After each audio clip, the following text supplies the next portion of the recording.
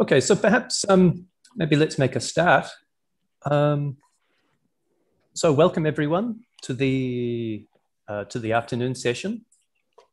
So I've been asked to remind everyone first that the slides to the talk will appear in the chat at some point during the talk, and also that the slides will be available on the conference website. Eric, probably about 5 minutes before the end of the talk, I'll give you a reminder about the time. Thanks. And so, yeah, without further ado, we first up this afternoon, we have Eric Panzer, who's going to be talking about single-valued iterated integrals in physics. Thank you very much, and welcome back, everyone, to the afternoon session.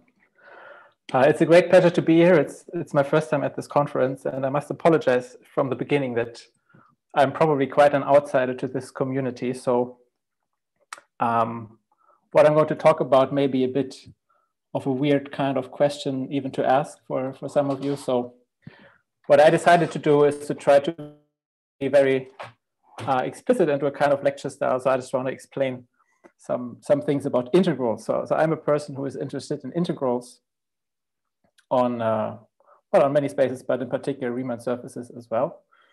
And this morning we had a talk by CV on which also referred to certain integrals, kind of regularized integrals with holomorphic poles on a Riemann surface. And it seems to be that string theory in many different shapes and kinds and flavors tends to involve different kind of integrals. And you know, if you have an interest like me, these integrals in themselves can be very interesting, even though the questions that I'm asking may not be particularly relevant for other questions with the physical background. So you will see. So what I decided to do is I'll try to give a couple of examples of different types of stringy kind of integrals. And what I mainly want to talk about is this kind of decomposition you see here on the first slide. So single valued integrals. What does this mean for me? So on the left-hand side here, you see an integral of a two form over a Riemann surface. So X is a Riemann surface, dz wedge, dz bar. And this integrand F, I mean, what that is depends on your theory, on your strings, topological or quantum field theoretical, whatever it may be.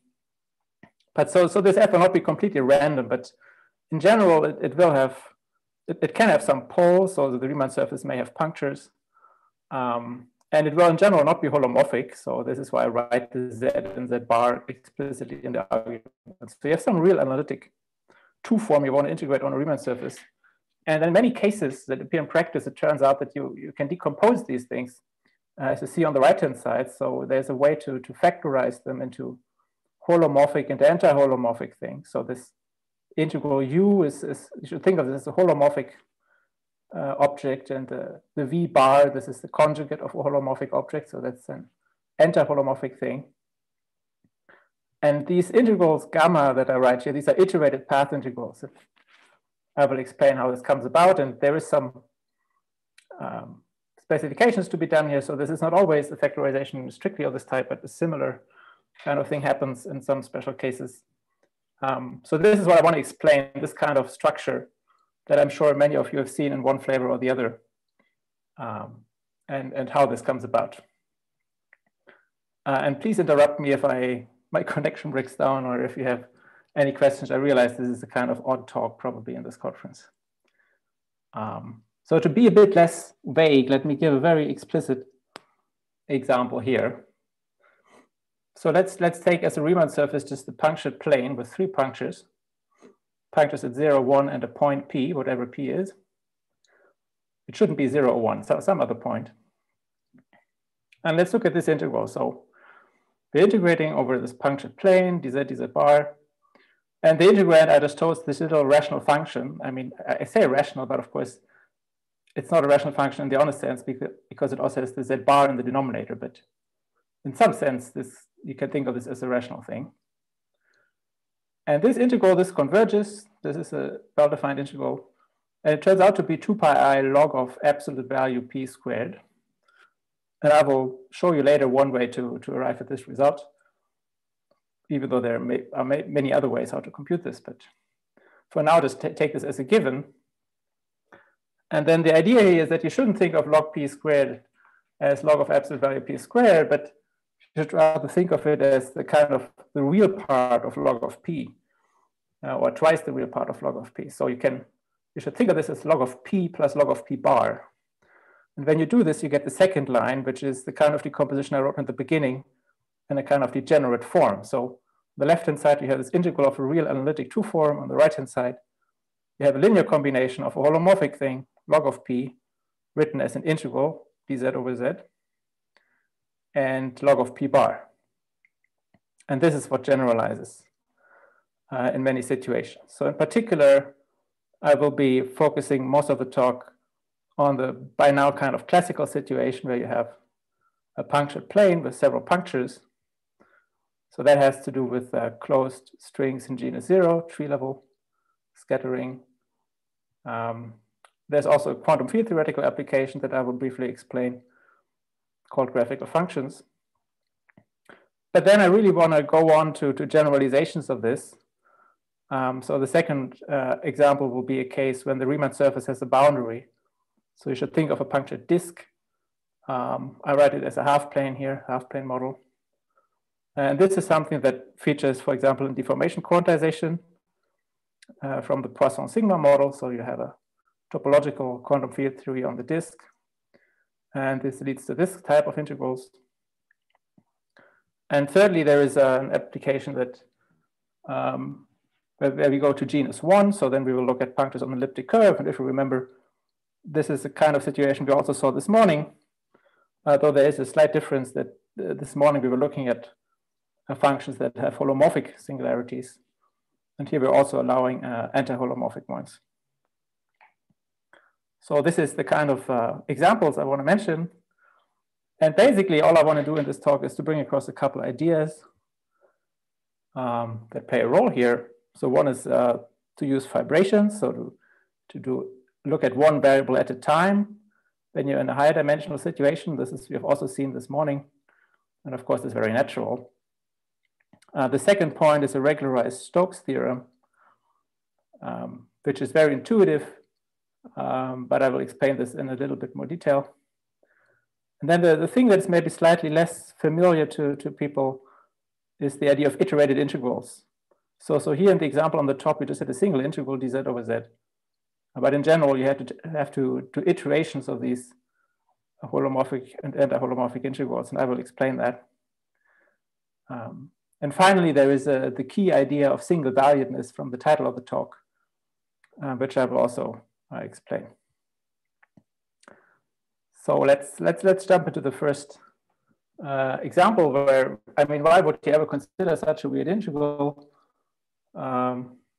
Well, if you've never seen it before, so one way it can come about is in a string perturbation theory. So I'm looking at a closed string, and then you can think of its world sheet as a Riemann surface. And suppose we're looking at 4 particle scattering, and then you have an expansion in the genus, and the particular string theory you're going to look at will tell you what the actual measure is, what you have to integrate. So these omega are some forms whose precise nature is given by the actual content of the string theory.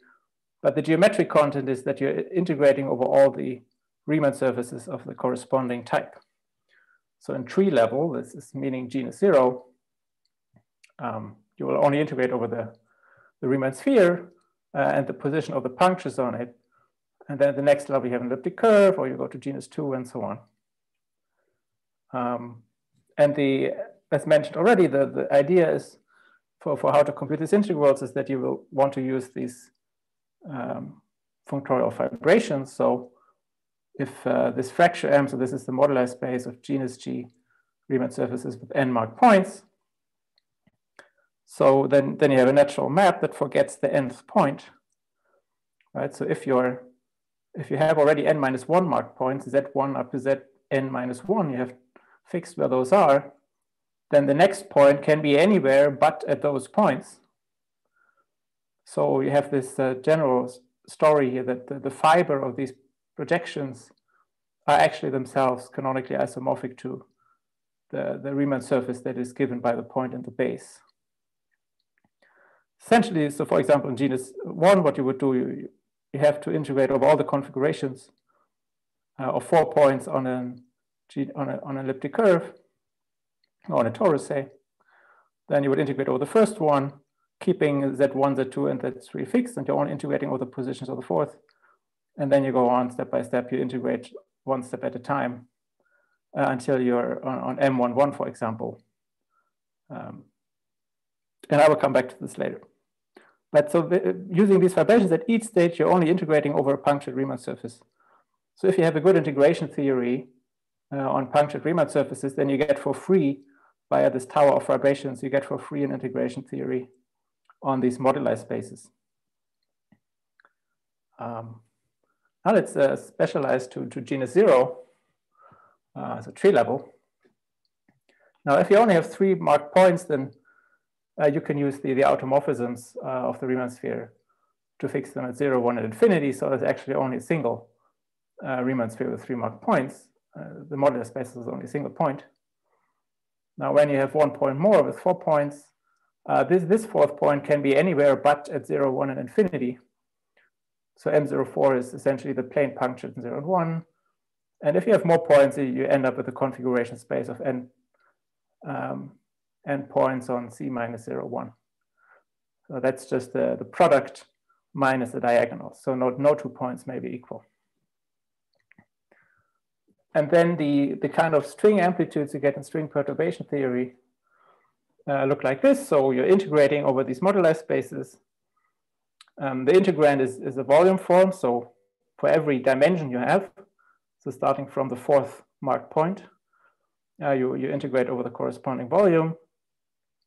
You have some rational function, which can have poles on the diagonal, holomorphic and anti-holomorphic are allowed. And then you have a factor here that depends on the physics. So this Sij, this comes from momenta of the scattering particles. But that will not be too important for the rest of the talk. And the precise form of this F is also dependent on the actual string theory you're looking at and the particles you're scattering. Let me just mention the most famous example probably of these closed tree level amplitudes is the Virasoro-Shapiro amplitude. So here you're scattering for tachyons. And it turns out that if you write things in a suitable form, you can actually explicitly work out this integral. You can write it in terms of the gamma function. But in general, you don't have that kind of formulas for higher n. And all I'm going to talk about in this talk is the perturbation theory. So I will always expand in these S's, and I will look at the low energy expansion and the coefficients in this expansion. Okay, so let's forget about this formula. And let's look at the expansion step by step. So in the integrand, you have these factors, zi minus zj, absolute value to the minus 2 Sij. So the product of these gives what's called the Koba-Nielsen factor. And if you write it as exponential, you see that when you expand for small s's, you just get powers of the logarithm. And this logarithm you should think of as the Green's function on the Riemann sphere. This is why it's there. So essentially, when you expand in the Sij's, all that's left to integrate is a function f, which, remember from the beginning, it could have been a rational integrand. And from the expansion, we get logs of these differences of points. So we get the products of Green's functions in the integrand. And then if you now perform this integral 1 variable at a time, you get this situation from the very first slide. So if you want to compute these expansion coefficients, this is an example of the situation I want to look at. And this has been studied extremely well, of course. And I don't know the entire history, so there's probably previous work on this as well that I'm not aware, but there have been theorems by several groups that study these objects. And the main result is whenever you have such an integral, whenever it converges, then it's of a particular type, so you can write it up to a certain power of 2i pi. It's what's called a multiple zeta value. or a special type of multiple zeta value. So these you see here. So these zeta values are generalizations of the Riemann zeta function. So if you have d equal 1, it's literally just the Riemann zeta function. And if you have several variables, that's what's called a multiple zeta function or multiple zeta value. And when you take all the rational linear combinations of these, this is what I call curly Z. So this is the linear combinations of multiple zeta values. And the statement actually in this situation is a bit stronger. So you know more than just that you can evaluate these integrals in terms of zeta values. There's actually a subspace called single valued multiple zeta values, which is more constrained. But I don't want to talk too much about that. But this is the kind of theorem that we want to understand and that we want to generalize to other situations. So let's try to see how this comes about, this type of result. Oh no, actually, let me give another example. Yeah, I said in the beginning, I want to also give you a quantum field theory example of where this comes from, which may be a bit surprising. Before we look into the integration, let me just give a different situation. So now there's no strings involved. There's no string anywhere. We're doing Feynman integrals in R to the 4. For example, in phi to the 4 theory, scattering Higgs particles or something that was introduced by Oliver, physicist, called graphical functions. And these are ordinary quantum field theoretical Feynman integrals in R4. And they have this notation here. So think of a 3-point function, points x1, x2, x3, that are fixed points. You have chosen them somewhere in R to the 4. And you integrate over the little point, the black vertex, the y, doing this over all R4. And the propagators are just inverse squares of the differences. So in a way, it looks a bit similar. But the problem is here now you're not integrating over a Riemann surface over a complex one-dimensional space. You're integrating over R to the 4. So this is really a very different type of integral. But the observation is that this thing is translation or rotation invariance. And if you exploit the scaling, you realize actually it really only depends on the relative position of these 3 points, x1 and x2 and x3 within.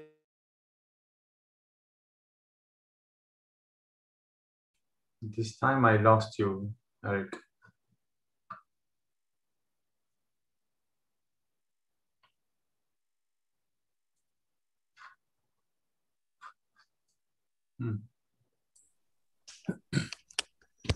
Hello, Eric. Can you hear me?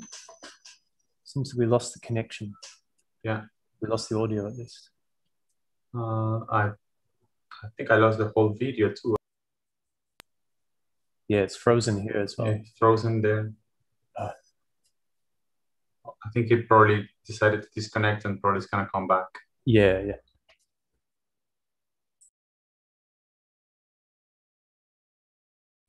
Okay, so let's hope that he comes back soon, I guess.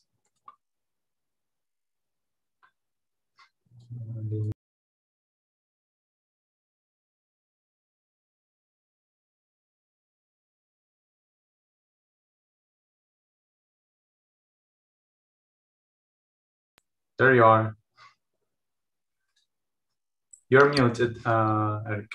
Well, when did I lose you? Sorry. About 2 minutes ago. Yeah. Was that on this slide or the slide before? Yeah, it was on this slide. Yeah, it was on this slide. Yeah, before you put up you started with the example.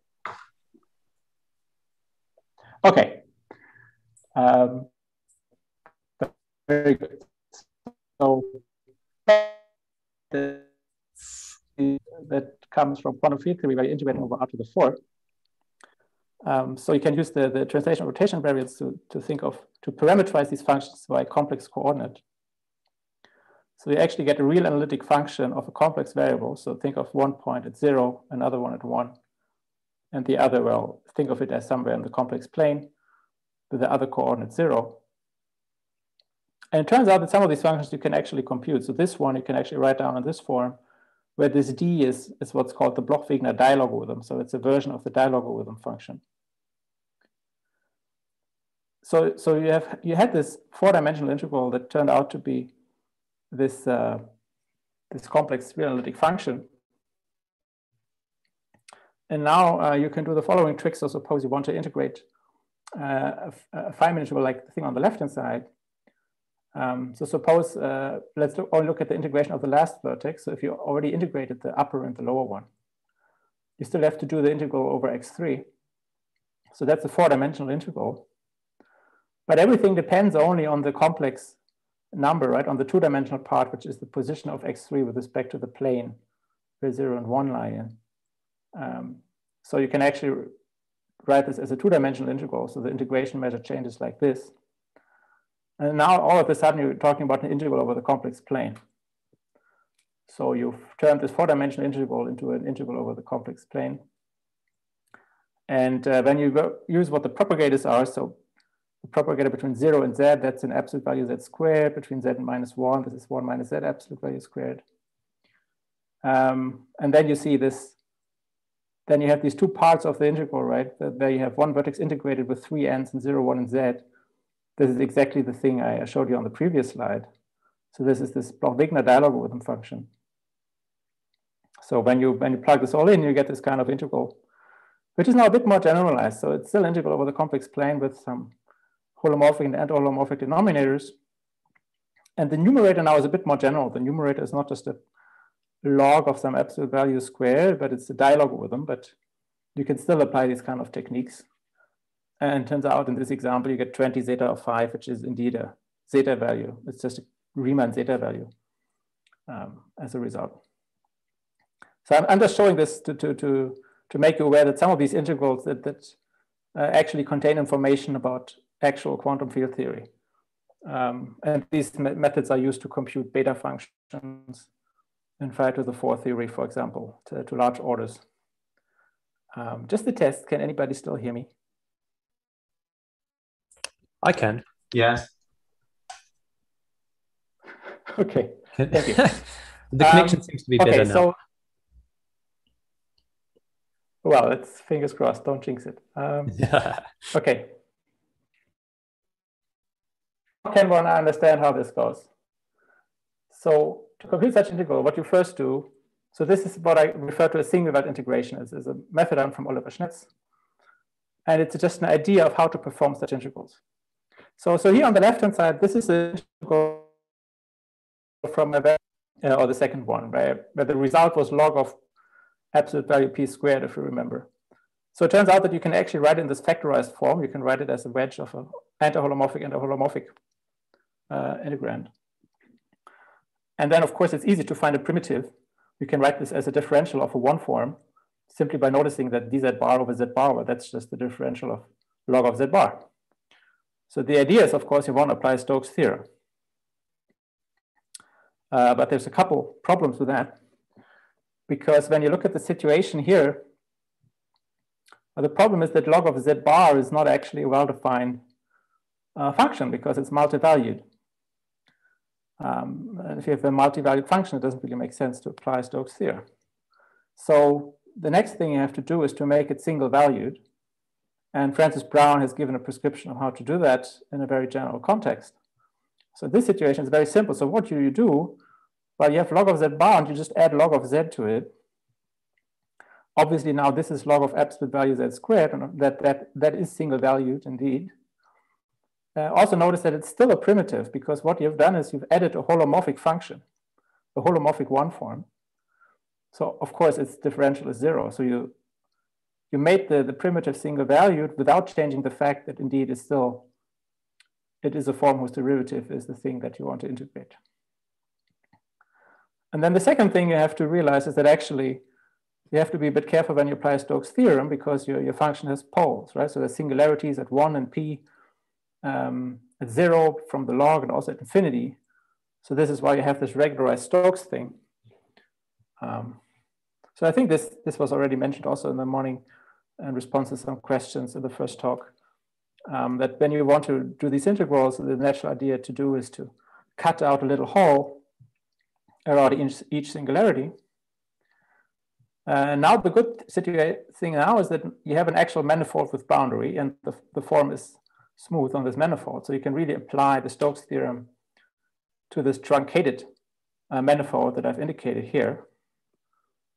And if you assume that the integral converges, which I will always assume here, you can, just cut out less and less and make the outer circle bigger and bigger, and then you recover the actual value of the integral.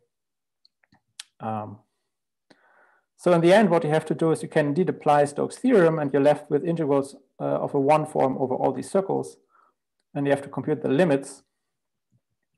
And in this case, it's very easy when you look at it, because this thing vanishes. The form here vanishes at infinity. The log of that vanishes at 1.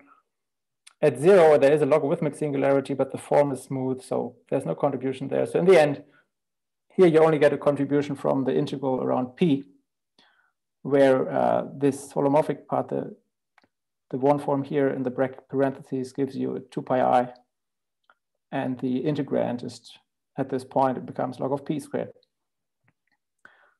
So this is the idea of how to compute these integrals.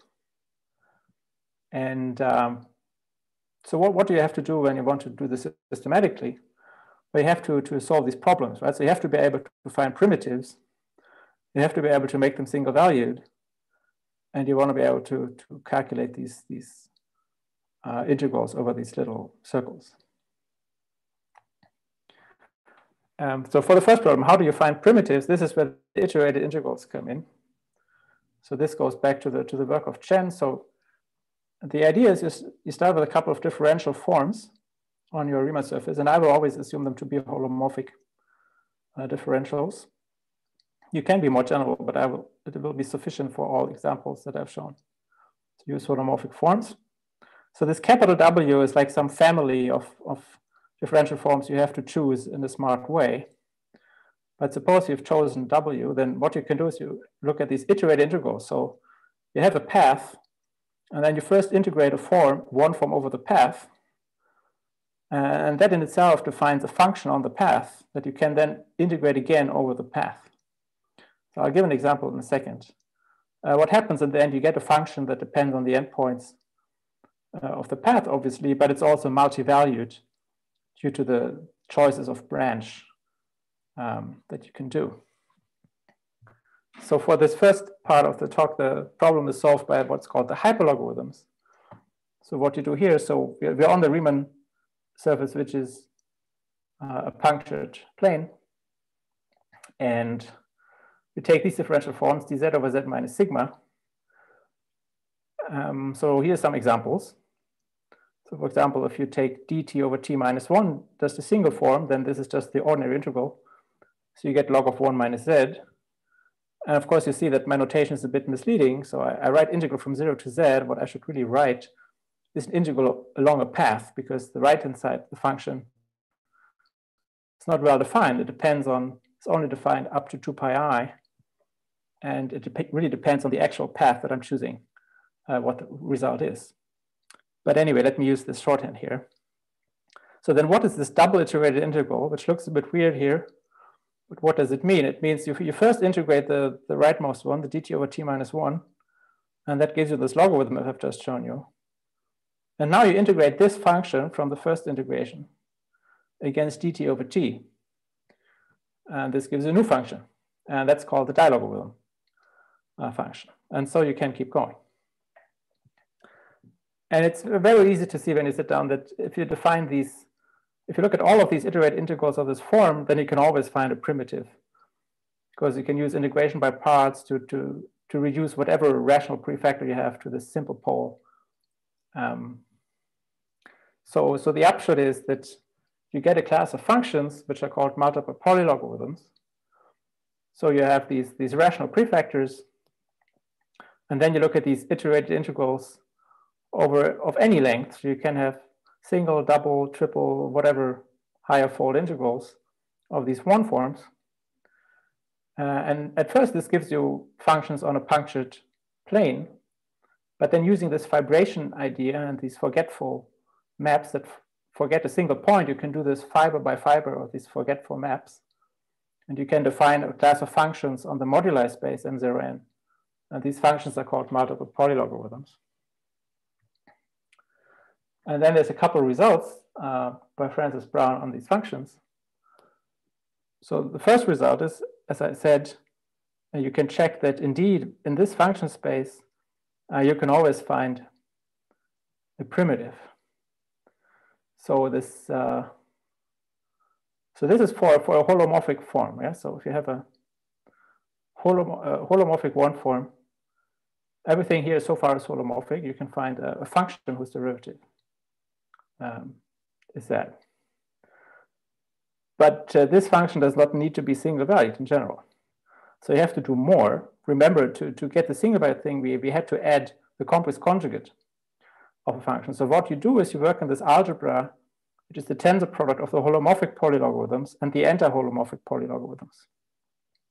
So this is where you get this expression that I had on the first slide. So the functions in this algebra are linear combinations of multiple polylogarithms, which themselves are iterated integrals of these hyperlogarithm forms, dz over z minus sigma, times anti-holomorphic polylogarithms. And they have some coefficients. So these coefficients can be rational functions in z and z bar. So I'm really only worried and writing out these iterated integrals, the transcendental part. And then the segment is that you can generalize this idea of adding the complex conjugate. I mean, obviously it's much more tricky, but there is a recursive procedure exploiting the unipotency of the monodromy of this function algebra that allows you to show that whenever you start with a single valued function, so you start with a function in this product form, holomorphic and holomorphic, which is well defined. So you assume that little f is well defined.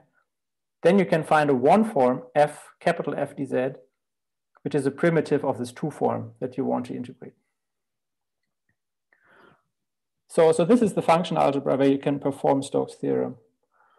And then doing these integrals over these circles and the limits, this just generalizes to some generalized notion of residue, generalizing what we have seen this morning if you manage to come to the first talk. And then the upshot is that in the end, if you've done all these vibrations here and you're down to only M04, right? So you only have C punctured in 0 and 1. So all you can do is then in the end to take these residues of your function at 0, 1, or infinity. And all of these integrals turn out to be multiple zeta values. So this is how you can prove this, this theorem that I showed earlier. There's other way to prove this, as I mentioned, but this is one idea. So the key step here is to find a function algebra that is big enough to allow you to construct primitives and make them single valued. And at the same time, it should be minimal in the sense that, of course, you want to get the tightest possible control of on these functions in order to say as much as possible about the result.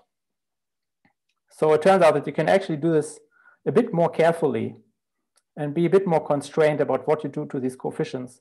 And then you can even end in the subalgebra of what I had on a previous slide called single valued multiple zeta values.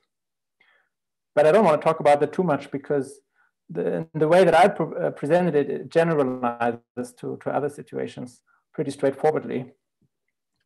Whereas when you want to be more precise about these coefficients, you have to be a bit more careful. Are there any questions about these general principles here? Because now I'm going to talk about generalization, so that if there's any questions regarding... I have a question. Sure, go ahead. So you gave an example where to write the primitive, you had a log z, and then you observed that log z is not single valued, so you can't apply Stokes' theorem. So you added a log z bar to make it single valued. Now, to me, that looks like you just changed the problem. Why didn't you just start with that problem? I mean, I don't see what we learned about the original integral with the dz over z. Yeah, so the thing is we didn't change the integral. So let me go back to this slide. So we want to compute this integral in the first row here, yeah? So this dz bar over z bar wedge thing. And we've written it in this form, d of log z bar times dz over z minus 1 minus dz over z minus p. And now indeed we change this form, we add the log z, but the point is that this is still a primitive to the initial 2 form. Yeah, so if I take the differential. Okay, thank you. Yeah, got it. It seems like cheating, but it's not. It's really, you could have also said, I just made a stupid choice. Why did I choose log z bar? I could have chosen log z bar plus log z from the beginning. Of course, that's what you probably would do if you do it by hand. But to just illustrate the general idea is that, first of all, in the first step of the general procedure, you would just operate, say, with only the anti-holomorphic part, say. Then you can use the definition of hyperlogarithms to find a primitive. And then because you separated this holomorphic and anti-holomorphic dependence and you only have a dz but no dz bar, you are then free to add holomorphic bits. And you can show that there is enough freedom within the holomorphic bits to cancel any monodromy you might have created. Indeed, very good question. Thanks. Yeah, can I ask? Question? Can I ask? Sorry, go ahead. Oh, sorry. I don't know who was first. Please just go ahead. Yeah, in the previous page. Yeah, in the last line, could you explain this notation? I didn't understand. dt by t and another dt by t minus 1. Sorry. Yeah, it's so sorry, it's probably better to see in this line here on the top. Yeah, so what you should think of, you have a couple of differential forms. So this omega 1 up to omega, these are differential 1 forms. Yeah. And it's really just a string. Think of a word, just a sequence of 1 forms. Okay. So you should think of this. This is not a, on the bottom here, this dt over t minus 1. This is not a 2 form. You should just think of it as 2 1 forms written one after the other. Okay. And it means what I've written here. So it means that first take the rightmost one and integrate that. You get a new function, log of t minus 1. Yeah. And now take this function, multiply it with the next 1 form. So this is still a 1 form, which now has a transcendental coefficient function. But your limits are still the same. Yes. So this is this is an iterated integral. So you always integrate to the next variable. So if you look here in the top row, right? So the t1, the first integration, goes from 0 to t2. So the upper limit of the first integration of the innermost integration is exactly the next integration. Okay, variable. yeah, I understand. Thank you. Yeah. Welcome. Sorry, this was, yeah. I think there was one more question. Yeah. I had a rather trivial question. So if I look at your integral, and I don't think too much, it's independent of p bar. So if I take its p bar derivative, I get 0. The fact that your answer does depend on p bar means that you assumed something about the way you manipulated the integral. So what is it? The answer I need is at the level of calculus 101, not more sophisticated than that. Yeah, thank you very much. This is an excellent question. So yeah, actually I should have mentioned this earlier. So if you look at this integral, right, on the left-hand side, on the very top left-hand side, the integrand is a holomorphic function of p. So if you're naive and you just don't worry about commuting differentiation with integration signs, then you could think, well, let's apply the anti-holomorphic derivative with respect to p. Then the integrand becomes 0 because it's holomorphic in p. But actually the result of the integral is real analytic, right? It does depend on p bar. So the reason for this is that this integral, it is convergent. It is absolutely convergent. But when you apply I mean, you still have, though, these logarithmic singularities at these punctures. And now when you apply derivatives, the problem is that you can make the integral divergent. Yeah, so you can introduce higher order poles. So for example, if you take a derivative with respect to p, then this would become a dz over z minus p squared. So now you have a double pole at z equals p, and that, of course, is not integrable anymore.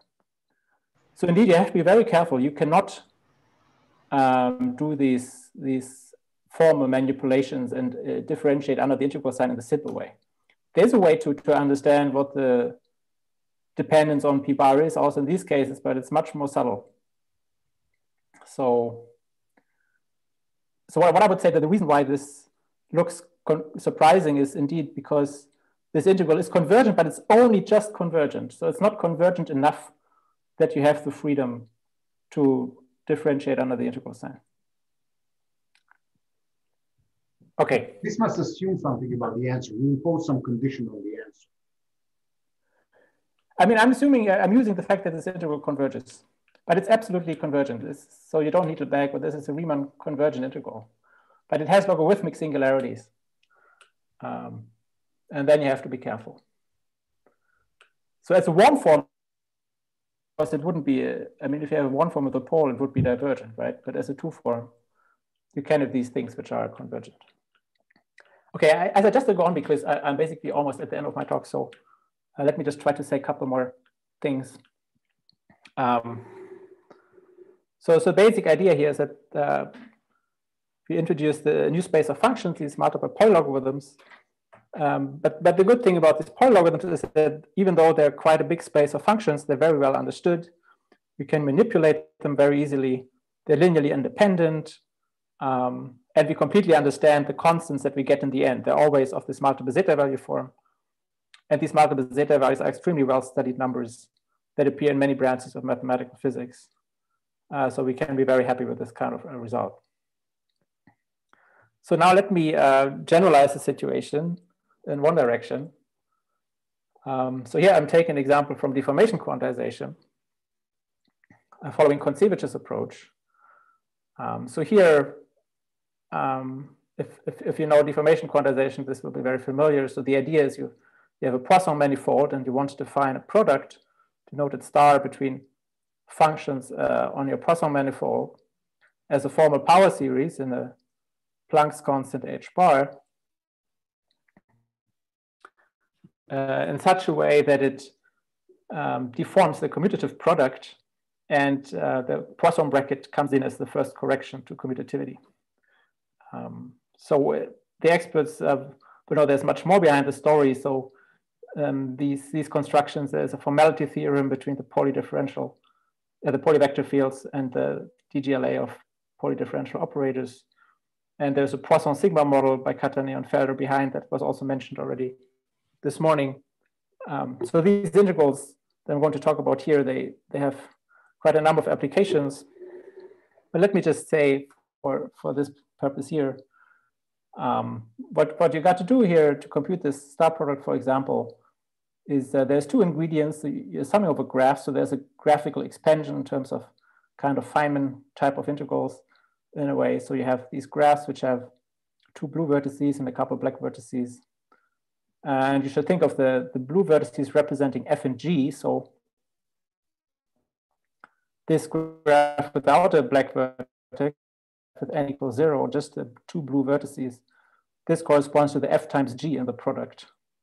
And then this graph which has a single black vertex, this corresponds to the IH bar to the power 1, because one black vertex. Then you have a half and the Poisson bracket. And then all these other graphs here would give you the h bar squared correction and so on. So I don't want to talk about these things in too much detail. All I want to say is that this is a different construction where a type of coefficient, these WGs appear, which again are string kind of integrals over a Riemann surface, but now about over a different one, and that changes some aspects of the calculation. So let me talk about these integrals. So what you do is you have this graph, and you have the blue left and right. These blue vertices is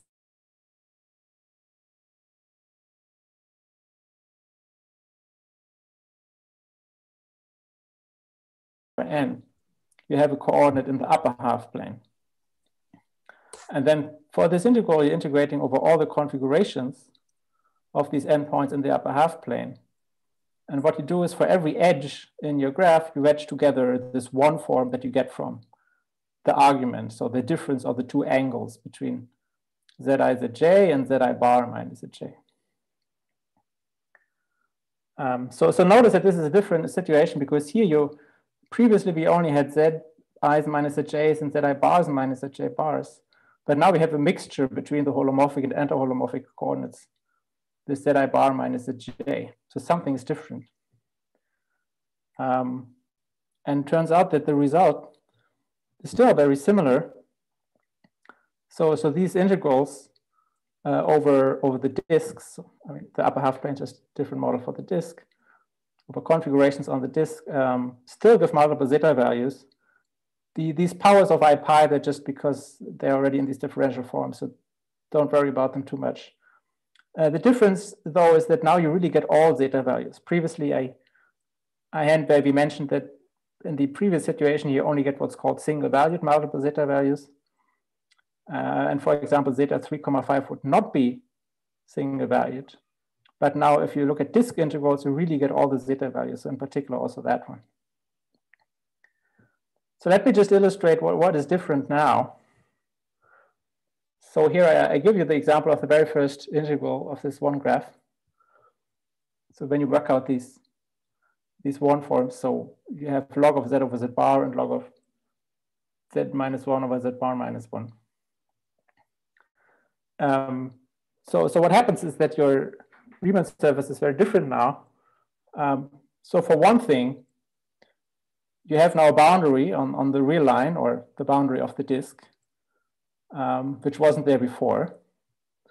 So in this particular example, it doesn't play a role. I've chosen the primitive such that when z is z bar, you see it here, the form is actually 0. So the way I've chosen my form, my primitive, you only get a contribution from this half integral, this half circle around infinity.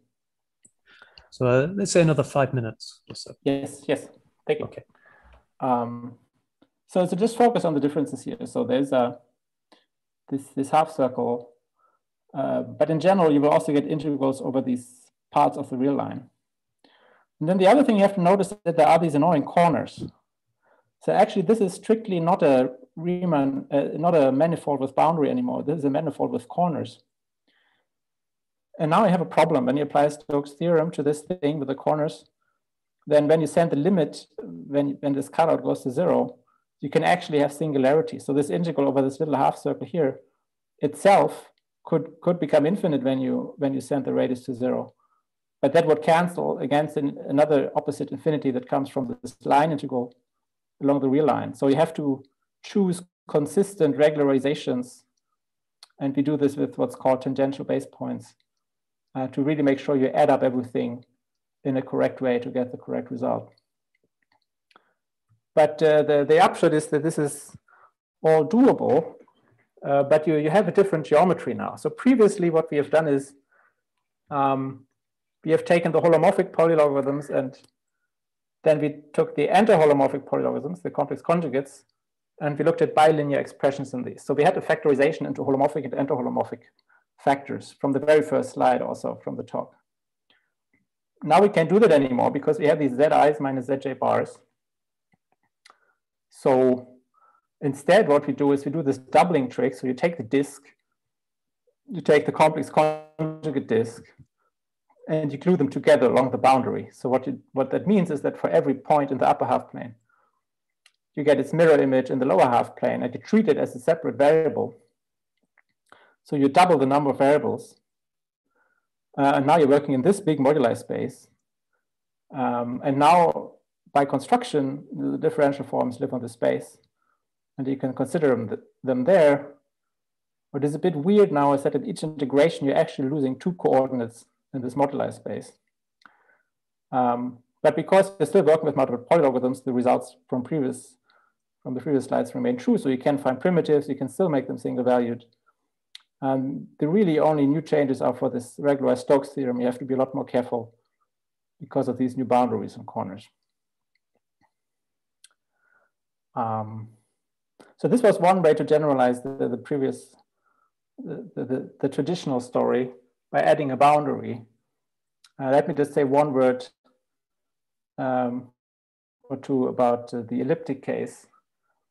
So when you go to genus 1, so now you're on an elliptic curve, the idea is that you first integrate over the punctures, and then at the very end only you integrate over the modulus. So you're integrating over configurations on an elliptic curve. That's what I call this B function here. And that leads to a huge zoo of special functions that have been given different names. But they are all just another reincarnation of the very same principle that I've shown you at the beginning of the talk.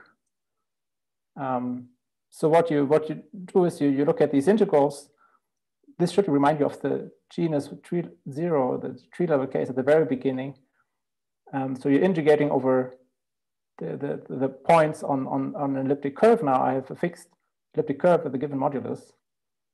And you're integrating now these Green's functions, which are now different. So this is the Green's function. Previously, it was just log of z squared. Now it's an elliptic function that you can write in this form, for example. But when you do the low energy expansion Sij's, it's still true that you get these, the coefficients in the low energy expansions will be integrals of certain polynomials in these Green's functions. And these objects are called modular graph functions. They're very interesting because they are modular functions, but they're not holomorphic anymore. They are real analytic. But you see the similarity here. So it's a very parallel story. And so we just finish maybe on this slide that you can play the same game. So there is now an elliptic version of polylogarithms where you take iterated integrals of theta functions and the Weierstrass P function. And then you do the same thing. You take the complex conjugates, and then you show they exist single-valued primitives, and you can do the same steps and get a structural result for these integrals over configurations on an elliptic curve. Yeah, I think I should stop here because my time has run out. So thanks very much. I hope I didn't disconnect again. Okay, well, thank you very much, Eric, for a very interesting talk. Let's all thank the speaker. So I'll put a little clap reaction here. Are there any questions? Yes, Greg Moore is asking a question. Go ahead, Greg. Have you thought about trying to apply your methods to theta lifts and things like that in analytic number theory? No. And I wouldn't really know what that would entail, I'm afraid. Seems similar to the general structure you're having. And I had a related question, which is, there's another application of these ideas, possibly, to what are called Coulomb branch or U-plane integrals. You thought about that at all? No. So what would the difference be in these integrals? Well, it's a very similar story where you're trying to integrate over some domain, some modular curve of a 1-1 form, which you sometimes formally write as D of something, but it's not single valued. And then there's some art to trying to find a good single valued primitive. Yeah, so I would have to think about that in detail, right? So this is exactly the tricky point, right? You want to have a good theory of these integrals so that you have a general theory and an algorithmic way of finding these single valued primitives. Well, people have discussed the integrals that I'm talking about, but the discussions tend to be in terms of things like mock modular forms. And I was just wondering if your way of trying to express things in terms of iterated integrals might lead to a new alternative way of doing these integrals. Yeah, so I think that's a great tip. I must admit, I haven't really looked into these things in detail. I mean, there is a modular end to this elliptic story even. So, right, so once you're done integrating over the configurations on the fixed elliptic curve, you end up with this real analytic modular form. And those you can write as themselves as iterated integrals of holomorphic modular forms and their anti-holomorphic conjugates. So I didn't have time to talk about this, but there is a story that looks at these techniques also in the modular case. And that's, again, something that's been developed by Francis Brown in detail, but I don't know. I cannot say anything definite for these particular applications you mentioned, but thanks very much. And we have another question from Pedro Vieira. Hi. Yes, just a quick question. So, is it true that this story that you told about would show up a lot in physics in even dimensions, but in odd dimensions, the story would be a little bit different? And if so, could you say a few words about odd dimensions? Yeah. Maybe the best way to show this is when I go back to, so I had one field theory example, right? So everything was string theory except for this Feynman integral slide here. So this was a 4-dimensional Feynman integral, right? So I was integrating over R4, and that's neat. But now let's look at this thing here. So here what I've done is I've written this 4-dimensional integral of this function that only depends on a complex coordinate as an integral over the complex plane, and I had this z minus z bar squared here. So this comes from, this is a kind of ground determinant. This comes from the measure. Now, if you do that in odd dimensions, so the exponent here really should be, I think, d over 2 or something like that. Or even if you just take it even, if you would just have the absolute value, right, and you would like to write that, you get some square roots if you write it out in terms of holomorphic and anti-holomorphic coordinates. And then you're in a new space of integrals. Also here, right, if this would be 2-dimensional, you would get square roots in these expressions. Now, the difference then is that you cannot start the recursion, because this is a kind of recursive procedure. You say you assume I have a polylogarithm, I have an iterated integral of a certain type. Now I'm integrating again with a certain kernel that is of a certain form, then I can prove I have a closure and I still get an integral of the same type. Now, if you have a new kernel, if you introduce these square roots, these algebraic extensions, then you get a new space of functions, and you have to do a new theory of iterated integrals with these more general kernels. Now, so that means that you get a richer class of functions. It does not mean that it's impossible to understand certain subclasses of these conceptually. And I think people are looking into that. So say for the simplest ones, like the analog of the classical polylogs, but slightly generalized to be the ones that would show up in 3D, say, this would be known. Not in full generality, no. So there's actually in 3 dimensions, so all of these integrals that so in 4 dimensions, this technology is really very advanced and you can do a lot, but even in 4 dimensions, there is limits. And in odd dimensions, you see the limits very early on. And there's many simple looking integrals.